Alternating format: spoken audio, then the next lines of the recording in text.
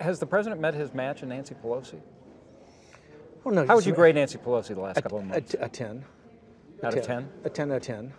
You know, she's a warhorse, and I think she's done, from what she's trying to accomplish, I think Pelosi's done a good job. One thing she did this week was she said, we're not going to call for impeachment. Yeah. Smart move? The move to say, if the facts are there and the American people come along, I'll reconsider it, but we have the people's work to do. It's a perfect message. Smart move. For people to focus on impeaching him, which they are. Sure they are. That's what do you think? What do you think, Nadler?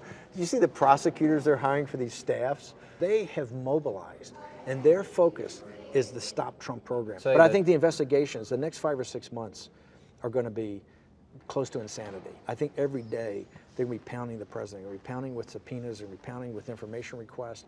The House is just going to be a bear pit. While the Democratic candidates running for president run downfield, right? They're there to stop Trump. If they can wound him enough that he's not competitive in 2020, they will consider that a good 2 years of Isn't that exactly what Steve Bannon would do? 100%.